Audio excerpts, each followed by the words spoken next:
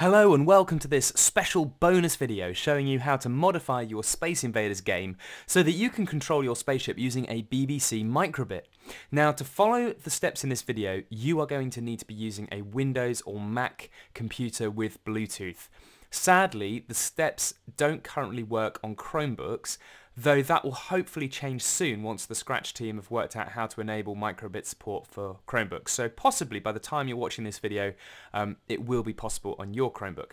Now, in order to connect a microbit to your Scratch game, you need to download and install a small application called Scratch Link. So search the web or go to scratch.mot.edu/microbit to download the Scratch Link software. Once you've got Scratch Link installed, you'll also need to download the Scratch microbit hex file, which you'll then want to copy onto your microbit, and this puts it into a mode that makes it work with your Scratch game. You'll know that your Scratch Link hex file is running on your microbit because it will start showing a code of letters on the screen of the microbit. These letters are used by Scratch Link to help identify your microbit if there are several nearby. For example, if you're doing this at school in a classroom. So once you've got Scratch Link downloaded and running onto your computer and you've put the hex file on your microbit, you might now want to make a copy of your Scratch game so that you don't lose all of the work you've done creating a keyboard controlled game. This is just in case something goes wrong. So if you go to File and Save as a Copy, and it will make a copy of your game. You'll see it says copy here, and I like to just call this Microbit Edition. And you might even want to change your title logo to say that as well. So to actually add the microbit functionality to our game, we need to go back to the code editor and choose your spaceship, and down here at the bottom left we're going to click on this button. Now this is the extensions button for Scratch, and there are several different extensions you can add, but we're interested in the microbit one, so click on that and it will start looking for any microbits that are nearby. So it's important that you've got your microbit with its hex file running powered up, so either through a battery pack or maybe it's still connected over USB to your computer, but it needs to be up and running in order for Scratch to find it. Once it has, you can just click connect and then go to the editor, and that will now be connected to the microbit that you've got, and your microbit will stop showing that sequence of letters on its screen at this point. So we now get a whole set of microbit blocks, and the ones that we're most interested in are this tilted one and the button pressing ones.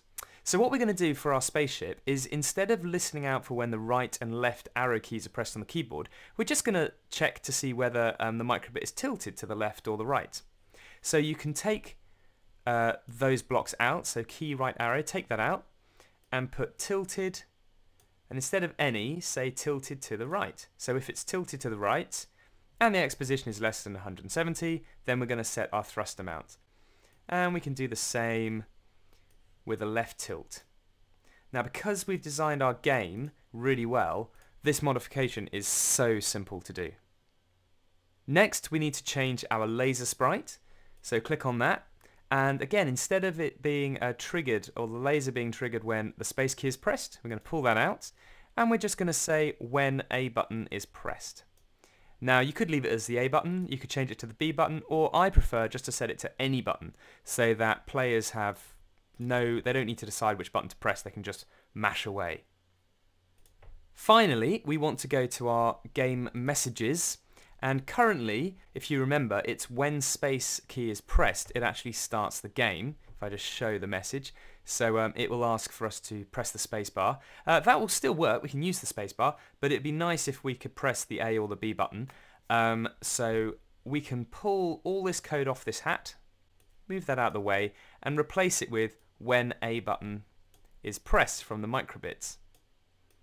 And it's probably a good idea to update the text of our game message to explain that to users as well.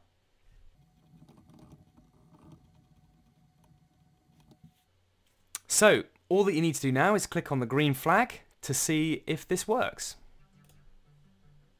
So I'm going to press my A button, my game has started, and as I tilt my microbit, it's moving from left to right, and I can press any button to shoot. How cool is that? I've got a motion controlled microbit game made in Scratch, and it's taken me barely any time at all to make the modifications because we coded our game really well in the first place. Now, you can do even more with a microbit. For example, you could integrate the screen into it so that when the level starts, maybe we could show a little picture of a spaceship on our screen. And we could also show maybe an unhappy face if it's game over.